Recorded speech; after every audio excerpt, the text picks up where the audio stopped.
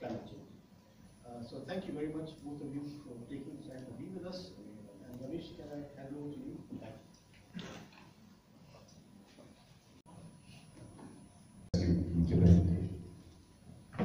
Thank you, Laveesh, for inviting me to introduce the subject. This is a conversation, so it's not a long lecture, but I think maybe I'll speak for 10 or 12 minutes that will set out the stage. Now, Rakesh has already put the broad picture out that climate change cannot be solved by India. Before that, let me say, it's going to affect India. Let's have no doubt about it, because the way things are going, we can expect a rise in temperature, a fall in agricultural productivity, flooding of our low-lying areas, definitely change in the monsoon pattern, a change in the distribution of rainfall, which could actually mean long periods of drought and long periods of excessively heavy rains, all of which will impose a lot of difficulty. And the sad thing is that there's nothing we can do by ourselves that will change this. This will only change if there is a global response to tackle climate change. And that's happening in some kind of global format where we are also involved. Now, for a long time, the debate in India was, it's their fault, they should do it, why should we do it, etc. That train has left the station because we now, the Prime Minister has committed that we will get to net zero by 2070. Many people may think, will we be able to do that? But that's a commitment. And in fact, what they were saying is that we should commit 2050. Quite rightly, we have said, look, you guys should get there by 2040. We will get there a little later. Indonesia has said 2060. We have said 2070. So I'm going to take that as fixed. It should be the national objective now. How do we get there by 2070? Now, those who feel that this is the wrong objective, we should have a separate seminar on that. I'm not going to address that issue at all.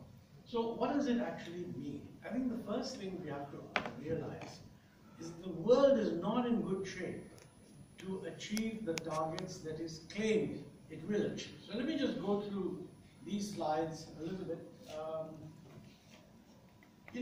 This is a new website on the Global State of Climate Action, which is done by the Bezos Fund and a couple of others.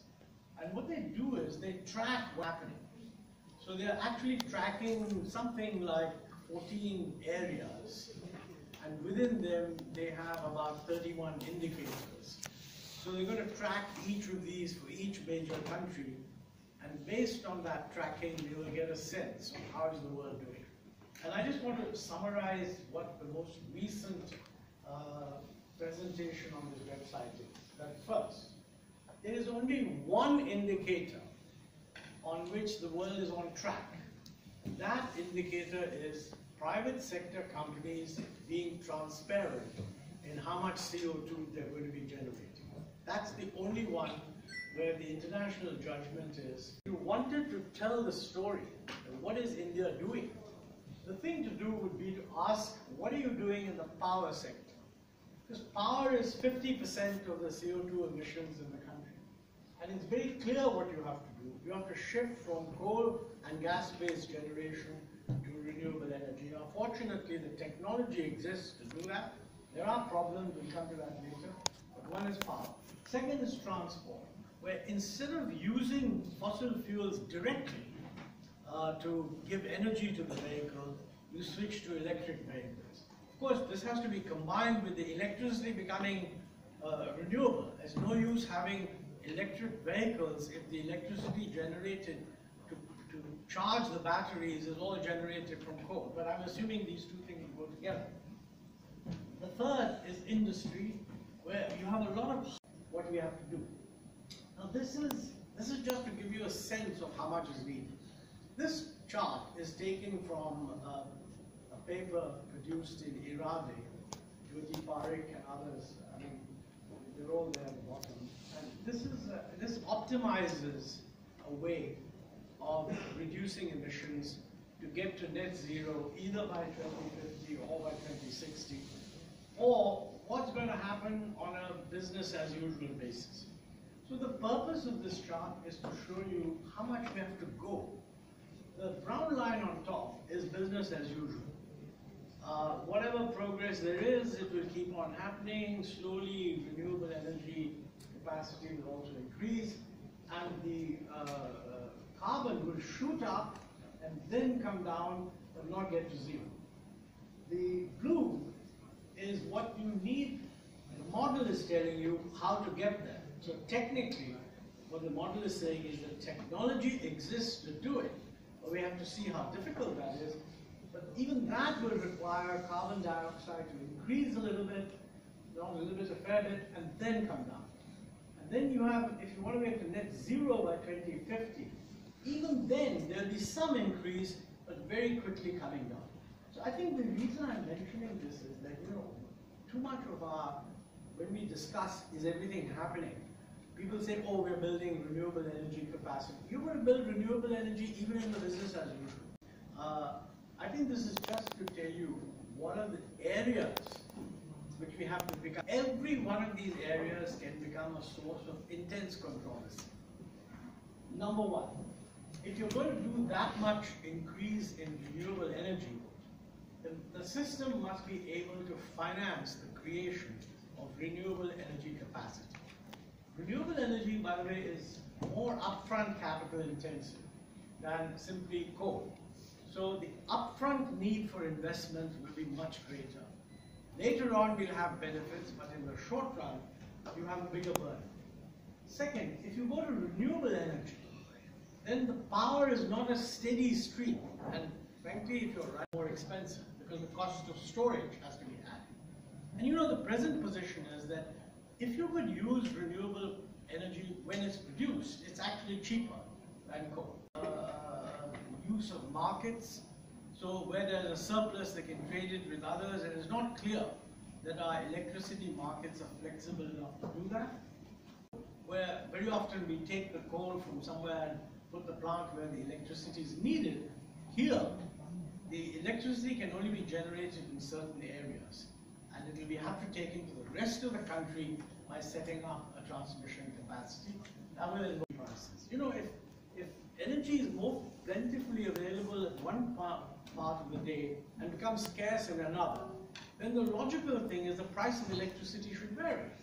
It should be high when electricity is scarce, low when it's in surplus.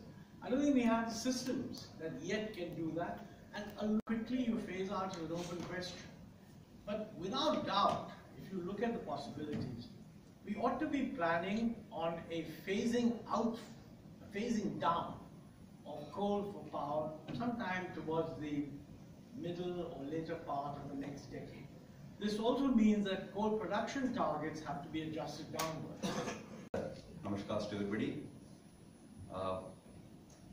I used to consider people like Dr. Ahluwalia, Dr. Mohan as great experts, legendary figures in this development economics area. So when I was invited to share the dais with them, I was a little taken aback, surprised. I thought, what could, but the other is bureaucrats. My apologies to any bureaucrat sitting here. Both of us can be heading ministries, globalization today, GlobaL tomorrow. All that is required is one transfer. And we are considered experts in both areas. So probably they thought that, as a politician, he can talk about everything and anything, whether he knows or doesn't know. But let us see what the political or social people have to say on this. But when the next question is why I decided to come, that's more important for me. I committed to this climate agenda, as probably Dr. Mohan or Dr. Ahluwalia, all of you are.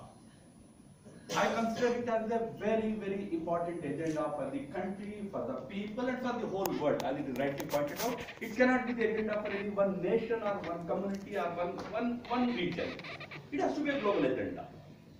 Now, that about this most important issue. Firstly, I mentioned it in an informal conversation earlier also. See, this whole climate discourse is stuck for common man. It is a subject which he cannot relate with. The other side is very romantic, in the sense that if I plant a few trees, the challenge is addressed. Or if I say Mata Prithvi Putroham Prithviya is our ancient wisdom, the problem is addressed. Both are important. The ancient wisdom of this country, when it with respect to India's world's climate, this whole creation, this earth and all that, is an important guide, important pointer to us as to how we should handle it. I remember at the Rio de Janeiro first Earth Summit in 1980, when Madam Indira Gandhi as Prime Minister went to speak, I think she was the only Prime Minister there, right? Other countries, famous shloka, Mata Prithvi Putroham Prithivya. This is how we look at the whole question of climate. We revere climate, we revere nature, we revere all the aspects of nature. On that question of underdevelopment, we won elections. Having won elections on this question, we go to Global Forum and say, you can't blame us because we were underdeveloped, we did not pollute. That is the old mindset. India needs to give it up. So, while in our eagerness or in our credible consumption, as that public transport, trains, we still have not achieved 100% electrification. We still use diesel engines in large parts of our railways. So, sectorally, we need to now, government needs to realize that government is the challenge.